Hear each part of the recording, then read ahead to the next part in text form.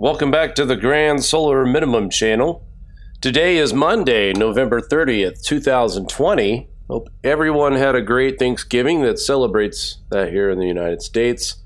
Hope everyone had a great holiday. Good to be back with you all live. We got a lot to talk about tonight. A lot of space weather, Grand Solar Minimum related topic, definitely. But let's start off with our space weather. Right now, we're sitting at 531.1 kilometers per second with a density of 13.4. Now, that is significant in a few ways. The solar wind speed is also, when we talk about the density here, that's how it's carrying these highly charged particles within the solar wind. So there's a density. Obviously, if you're talking about a density of 1.5, it's a very low density. 13.4 is higher than usual, and right now our atmosphere is getting bombarded by highly charged particles and large amounts of them. In fact, the cosmic rays, right now the dosage rate is sitting at 9.7%, which is up 0.8%. So it has definitely, we have seen quite an uptick in everything, and I'll get into that here in just a second. So we take a look at the fact that we have elevated solar wind speeds right now.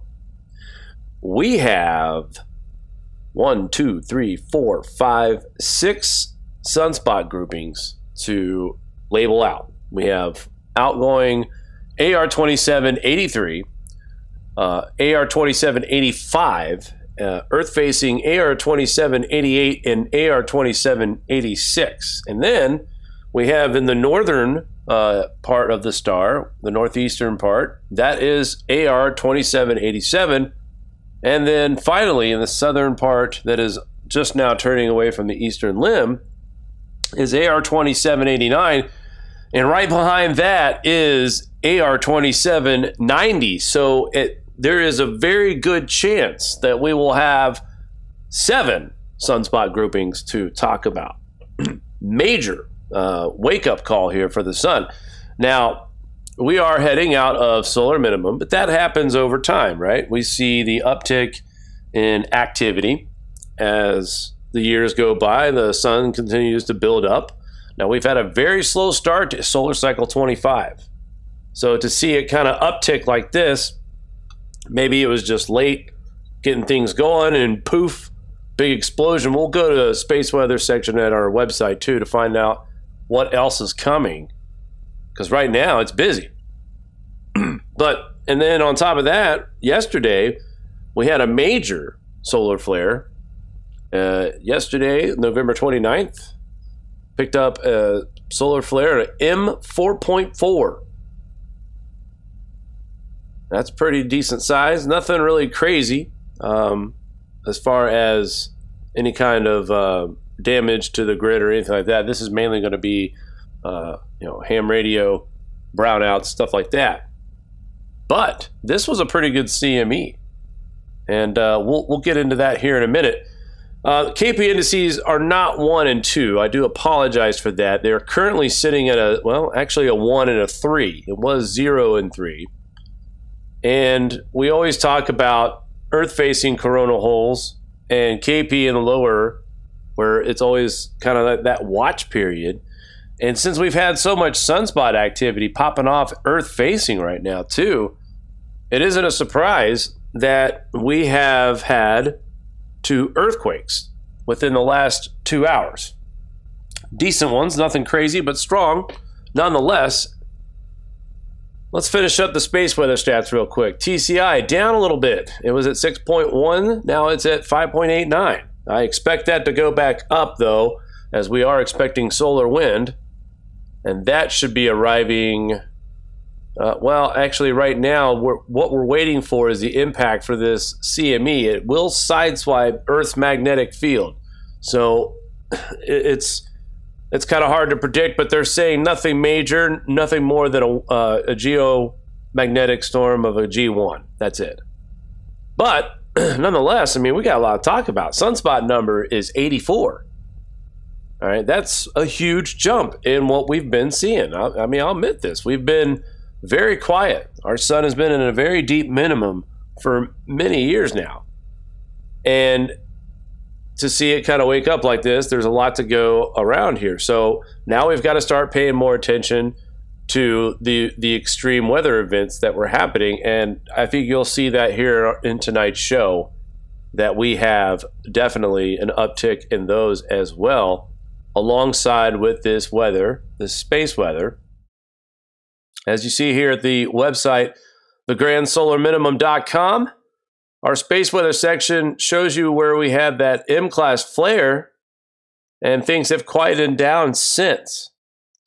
Now, not to say that we're done, because we have quite a few sunspots to still go over, and maybe more on the way. There's a geomagnetic activity, as you see. A little bit of an increase, but things are calming down a little bit. KP indices are trending down as well. And that leads me to believe that, you know, what we're seeing in places like in Indonesia, where the Tolo volcano has erupted. And talking to my good friend overseas, David Birch, and he's the one that told me about a week and a half ago that watch Indonesia, there is a big eruption on the way. We thought, or I thought, maybe Merapi, because we've been talking about that as well. And then this happens at 50,000 feet. There's still more discussed about that. But this is what we're looking at when we're trying to figure out what kind of sunspot activity that we're going to have in the future. And if you guys have followed this channel for a little while, we do this every time we do a show. And this is the first time, I think, since we've done this show, that we've ever seen the bright areas here from Earth facing to eastern limb and beyond. I'm not saying that this has never happened before. I'm saying this has never happened on our observation. We are obviously, we've only been on since 2016. That is AR 2791, Edward. I saw the comment. I had to reply. That is AR 2791. Indeed, it is behind me. So, but anyway, this is starting to show us the southern part of our star really is getting things underway. And if we look at the backside here, here's the eastern limb. We've got another large area that is possibly producing minor solar flares as well. And then we have more beyond that. Actually, that's what we had the CME from. This is a new area. It's not as big and as bright, but again, to see this many in a row, and we already know there's 2 or 3 that are on the western limb of the star, and this back here, the black area, is from stereo B. We can't retrieve that information, unfortunately. So there's a pretty good chance right now that all around the southern ring of the 30-degree area of our star, in the southern part of our star, I should say, we know that things are definitely kicking up and starting to look like an uptick in solar activity. Now, lots to talk about, and I'm going to be doing a few more experimental questions and polls on my Twitter account, Jake GSM News, I believe. I think it's at Jake GSM News on Twitter. But I did a poll the other day, and I asked our listeners if sunspots contribute to temperature cooling or temperature increase. It's just a yes or no.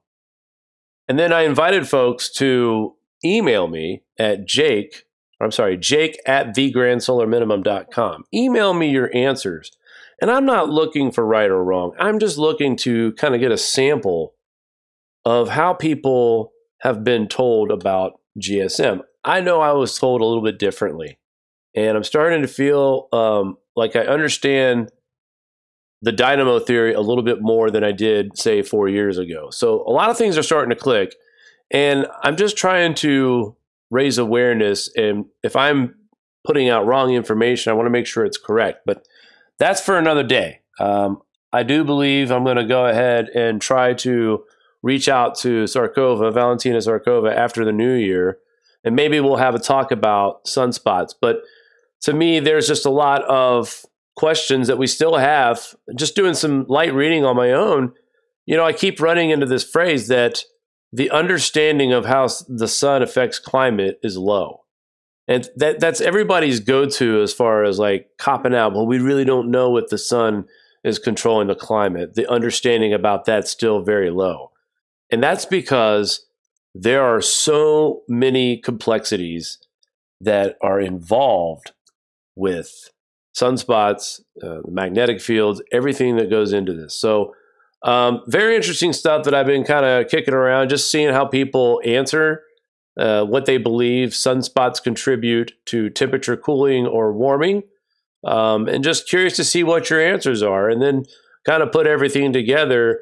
Like I said, I'm going to reveal more about this. I think I need to wait until I get a hold of Dr. Zarkova, though, and I want to hear her aspect of it, because I know what she does is not really involve the research of sunspots. She knows the basics, but at the same time, she almost puts it to me as if sunspots are just a symptom, an indicator, a bookmark for the solar cycles, and that's one of their main roles. So I don't know, but interesting stuff. We'll keep looking at it, and we'll do a video from time to time, update you. And like I said, I'd like to talk to Zarkova about this before getting too crazy deep into this, because I sat and thought about it probably for a couple hours.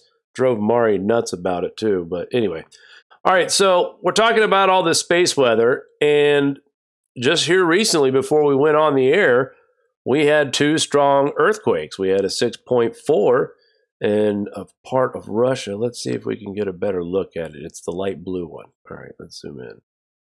And this is the part of Russia that was affected, the light blue dot.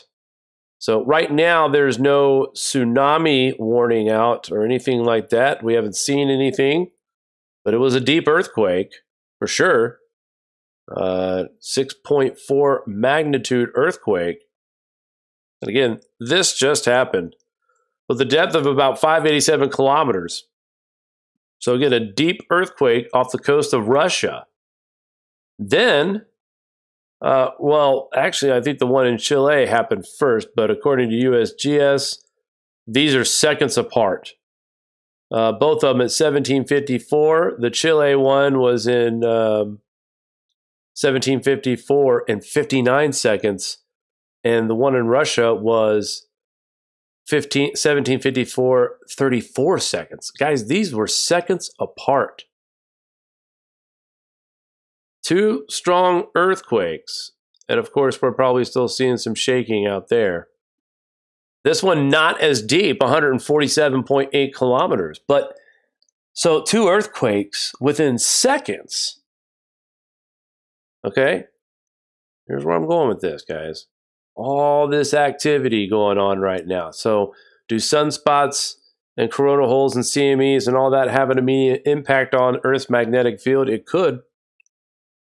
And to me, it just seems a little, everything's lining up once again.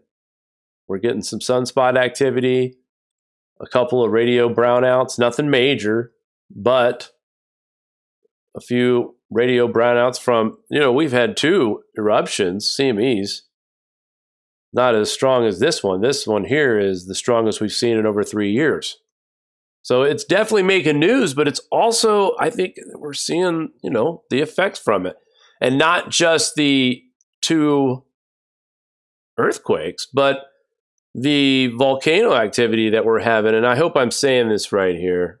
Forgive me if I'm not. The Libotolo, I think the Libotolo volcano, I believe here. Okay.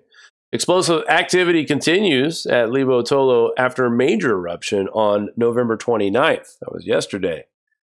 We're talking about the eruption yesterday that went 50,000 feet. That raised the aviation color code as well from a 3 to a 4. There were no reports of injuries or damages after the major eruption on Sunday, but authorities confirmed nearly almost 3,000 people from 28 villages on the slopes of the volcano were evacuated nearby an airport that was close to the area where there was reported ash fall. So, and then today, not only did we have the 50,000 foot eruption yesterday, but today we are continuing to see eruption. And today's ash plume only reached around 13,000 feet tops. So a much weaker ash plume, but some activity. And this is out here in Indonesia. And like I said, Starman, David Birch, and I were having a good conversation. And, you know, he was warning me about that we got some stuff that's about to pop off in Indonesia. And I initially thought Merapi, and here we are, the Lewo Tolo volcano, popping off a 50,000 footer. The next day, a 13,000, not as big, but still an uptick in volcanic and seismic activity. And I do believe that the last time we did a broadcast, we were talking about how we are starting to see this uptick in volcanic and earthquake activity. And it's because we're seeing the sun starting to produce CMEs, more sunspot activity, solar flares. That affects our magnetic field. And when you look at solar wind speeds that are coming in at over 500 plus kilometers per second, and the density is right around 13.4, that's thicker than usual. So right now, the magnetosphere is getting pounded. Our atmosphere is getting inundated by cosmic radiation at that thick of a density with that wind speed, and it's only going to go up. That's going to inundate the atmosphere with tons of highly charged particles, and they are just going to collect and build. And that's why we see our cosmic radiation doses are already up at 9.8%. That's up 0.8% in 7 days. I'll show you what I'm talking about here. You can get this information on spaceweather.com, but I have it here at the bottom of your screen. You'll see Space Weather Station today plus 9.7%. That is the cosmic rays dosage. And then right below it will tell you the 7-day rolling average increase or decrease. If you see the plus sign, that's up. The minus sign means it's down. Right now we are up 0.8 over the past 7 days. So increased cosmic radiation, highly charged particles are inundating our atmosphere. All right. We've got lots of action on the star. Pretty good sunspot number 84. I mean, I didn't expect it to get that high that quick, but we are seeing an uptick. So you factor that in. We just had 2 really strong earthquakes off the coast of Russia, and one that was actually in the mountainous terrain of Chile. Or was that? Oh, I'm sorry. Maybe I'll have to go back and look at that again. In the Argentina area right here. So again, all related to solar activity, and the research is there. I know several pages that carry tons of links. What's up with that? Has tons of solar links that you could look into that will tell you about the correlations and connections with our magnetic field and earthquake and volcanic activity. Also, other pages with sources, no trick zones, of course, tons of papers about cooling there. And we try to resource as well, so we have a few links on our resources page as well here on thegrandsolarminimum.com. So with all that being said, now we talked about the earthquakes and the volcanoes and the inundation of cosmic rays. What does that do to the atmosphere? Well, I'll show you what it does. Widespread flooding hits Kuwait after 6 months worth of rain in just several days. Heavy rains have fallen over the past few days in Kuwait, resulting in flooded roads, schools, homes, and hospitals. Al-Sabiria received the highest amount of rain, around 5.2 inches, or about 6 times the average rainfall for the month of November. Heavy rains have been started, I think it went back as far as Saturday. And as of today, we're sitting at 5.2. Now, this is 6 times the amount of rain that they get in a year.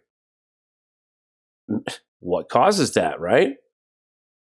Obviously, and here's where HEW likes to hijack the topic and say, yep, here we go, man-made global warming, it's causing all this rain. But they can't back it up with science.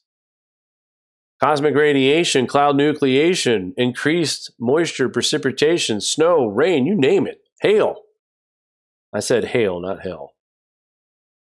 But every time we do a live broadcast, it feels like that I'm doing an article that talks about, 3 times a month of rain in a few hours. And it's not just here in Kuwait.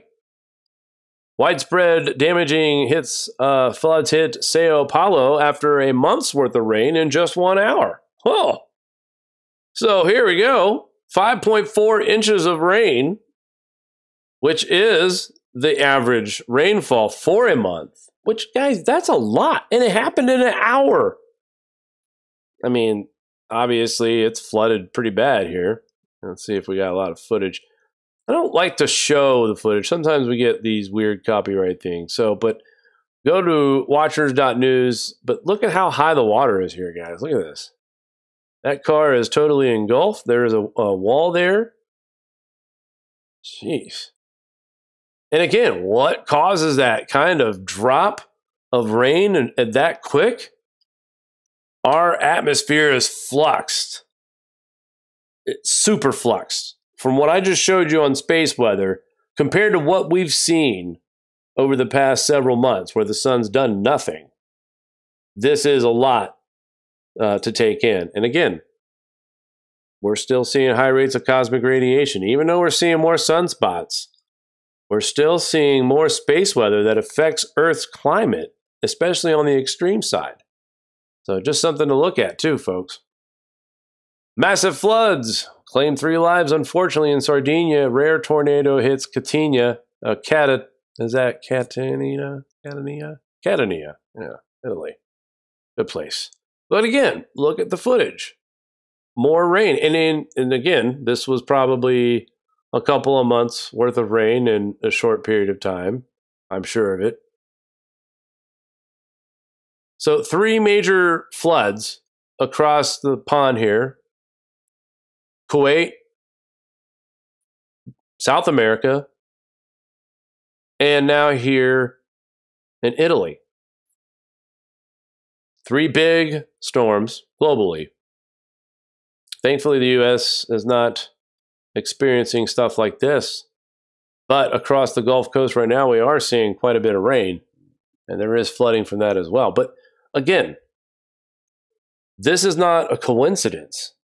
When we see the space weather that is increasing like it has, and we get more ingredients in the atmosphere like we have, and look, we got to watch for this possible effects from the CME on December 1st and 2nd.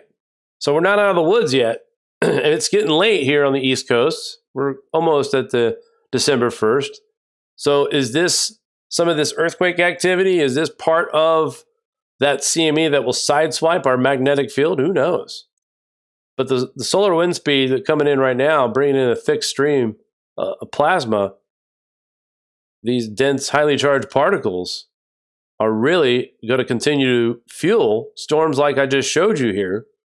And we can expect more earthquakes and more volcanic action for the weeks to come if this pattern continues. And right now, I just don't see why the sun just stops producing these sun. And of course, the northern part of this is going to flare up eventually. But it is making up for its late start, definitely. Solar cycle 25 officially got underway around July, mid-July, late July. And you can say that it was a slow start.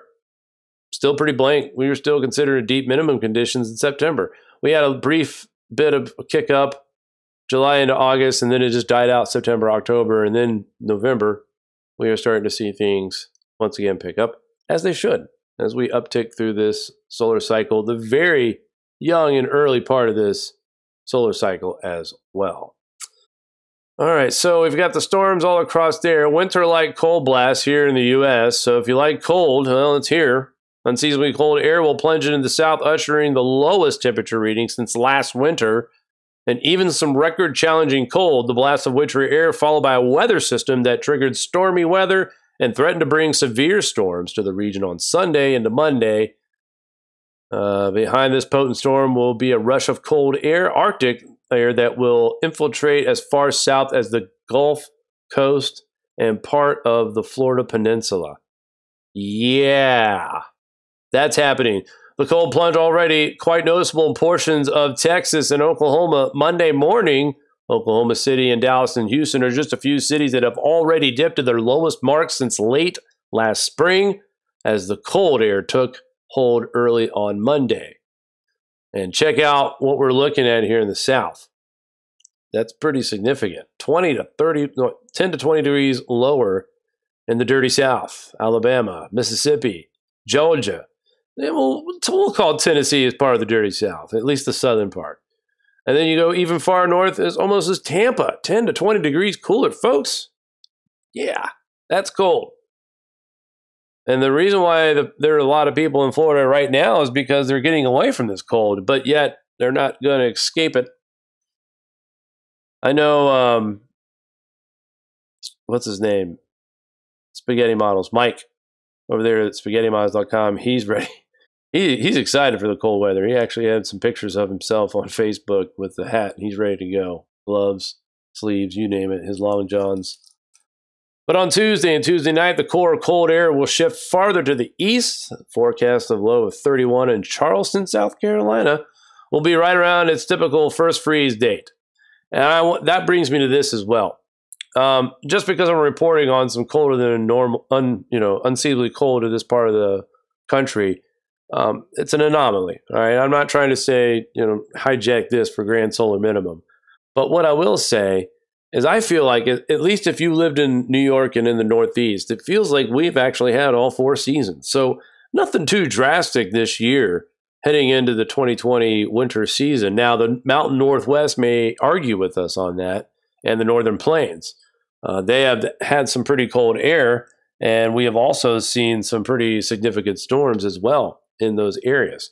But right now, I feel like the season's kind of trending along, which makes me a little nervous. Usually it's in like a lamb and out like a lion, and right now it just feels like there's going to be some buildup, and we'll get into that when we look at our GFS outlook.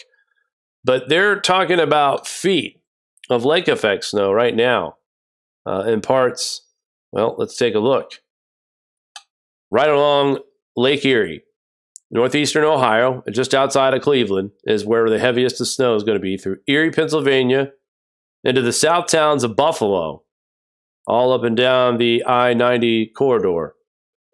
So look out. Here is some more lake effect snows for this area. This will be the most significant one of the season thus far. Anywhere from a foot to a foot and a half.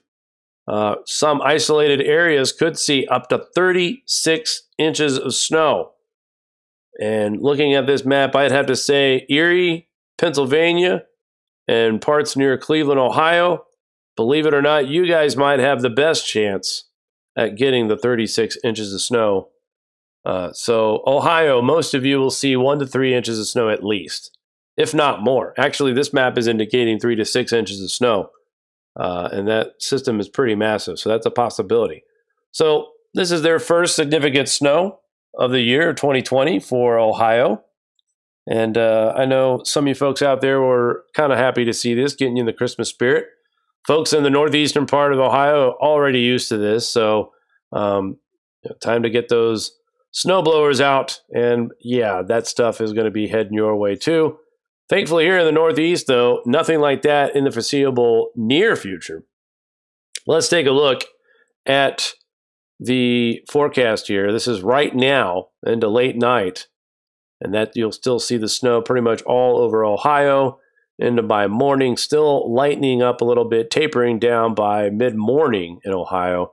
Erie, Pennsylvania, Cleveland, Ohio, still lots of snow, and especially for Cleveland. Erie gets more overnight Tuesday into Wednesday morning, and right on up the western coastline, western part of New York. Buffalo and the south towns will get their snow Tuesday into Wednesday night before it finally moves out and some light snow across the upstate part region of New York. Vermont, New Hampshire could see some light snow as well, but this is fast acting and moving on quick. Higher pressure coming into the area will bring colder air, but also dry things out just a little bit, and I believe that's why that snow does fizzle out by Thursday. But the flakes will be flying here in the Northeast thanks to that little low pressure system that Ohio is experiencing right now. More cold air across the United States, and you know what this is, right, guys? Look at this dip. This cold front is very bizarre. And when you see a cold front like that, you're usually talking about high pressure near Greenland, causing a high Greenland block.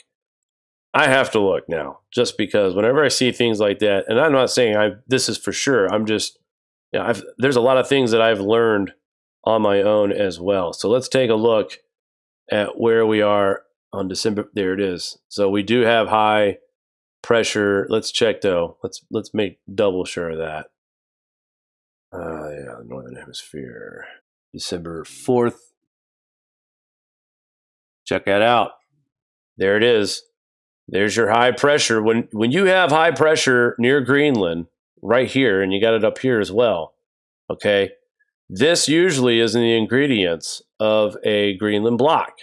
And I mean, another reason what kind of led me to believe that we were going to experience this as well is that dip in the jet stream. So when you see these weird oblong, situations here, usually that's a good indication that we've got some high pressure up near Greenland that's causing some problems. So there you have it. And then moving through the week, next week, more snow possible for the Northeast by next weekend, December 5th. Rain across the south into Florida along the I-95 corridor as well. Massachusetts, Boston, looking like a rainy weekend next weekend, this coming weekend, I should say. Then a little minor system kind of flares up across the mid-Atlantic states here, parts of Virginia and North Carolina. We could see some snow in the higher elevations, but still going to watch this system. Right now it's trending away from the U.S., and temperatures wouldn't be cold enough for much snow, but just interesting to see if this thing does trend in more inland in forecasts to come. Here we are, December 7th. More cold for the Northeast, light snow, nothing major. Again, pretty quiet for most of the United States. And here we are, December 8th. We're looking at temperatures right around average, a little bit colder in the north, but nothing major. High pressure dominating the U.S., keeping things dry. The Northeast is looking like that it might experience several rounds of light snow, 1 to 3 here, 3 to 5 there. This one looks like one of the 3 to 5s for most of us here in New York and parts of Vermont and New Hampshire. Moving forward into Friday, that's next weekend. Snow along the northern plain states, and then it invades the Northeast. And this system here on December 12th could produce upstate New York and Vermont and New Hampshire. This might be our first significant snow system moving through. And guys, I can't tell you what a classic La Nina pattern we have right here. Look at this. Absolutely classic La Nina. And it's only right before the middle of December. So right on cue, here comes the effects. We're starting to see snow building up. Temperatures are definitely going to be trending to that as well. So we're not going to have an issue with it not sticking when it does hit. And then December 13th, that thing kind of lingers there in a little bit. Another system moving across the United States on the 14th. Ohio Valley might get hit again, 3 to 5 inches possible, before it breaks up into the Northeast. Light snow for the Great Lakes area, Erie, PA, Buffalo, and the South Towns. Some scattered snow across the Northeast after that. But then here in the middle of the month, December 15th, the Northwest has a pretty significant system that moves in and could drop lots of snow.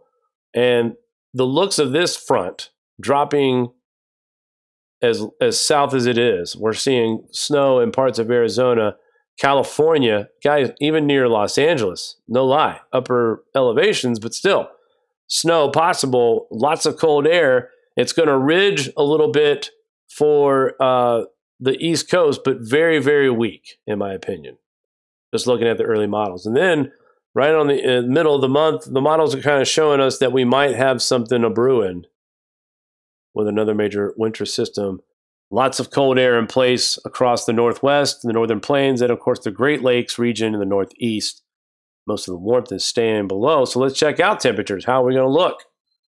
Well, again, I can't say that this is above or below. This looks about normal for me. The majority of the warmth is gone. We are pushing through with 30s and 40s and 50s from the far south, 20s and 30s by the mid-month. And then we start to see that darker purple. That's that really cold Arctic air that's already trying to push its way in. Look at that at the very end of this run. So we're already talking about pushing in some very large areas of cold air into the United States by the middle of December. Let's take a look at it here, the big picture. And you'll see it too, guys. After about the 12th of December, there is a lot of colder Arctic air that's building up that just gets released. But here we are on the 7th of December, and now we start to see those brighter pinks moving farther southward. And then this just shoots down right here on the 11th of December into the 12th, a huge extension there of some deep colder air. As it builds, it continues to flow through northern parts of Canada. And then by the time we get to the 17th, we're talking about another possibility of a big push of an Arctic freeze. But look at Greenland, suspectly. It's like we take all that cold out of here. This recharges. Will it blow up into bright purple and pink colors like we saw here? Because if you look at this here, every time it goes from pink to that, it's reloading, it's recharging, and then more cold Arctic air forms and pushes into the circle and then down into Canada and eventually into the lower 48. So things are looking pretty normal if you ask me, but we are starting to see colder air building into Canada and pushing further south. Let's also look at snowfall totals. Right now, Ohio looking at 2 to 3 inches for the most of you in southwestern Ohio, Columbus, Ohio, parts of southeastern as well. Heavier amounts are going to be up near the lakes, Erie. Right now, they're talking about a foot at least for the south towns of Buffalo, Cleveland, Erie, PA. And as we move towards the middle of the month, more snow in the northeast than anywhere else in the U.S. A couple storms here and there. At the middle part of the month, we start to see more action of snowfall at the end of, the 16th. We'll start to see more snowfall in the northwest. So right now, we're going to see a couple clipper systems across the northeast for a few days. Nothing major. But it does indicate that we are getting into winter type weather. And from the looks of it, we could see quite the winter as far as cold and snow goes for most of us here across the northern plains, northwest, mountain range, into the Ohio Valley, in my opinion, into the northeast, far south. So ice storms across Kentucky, Tennessee, and the far south as well.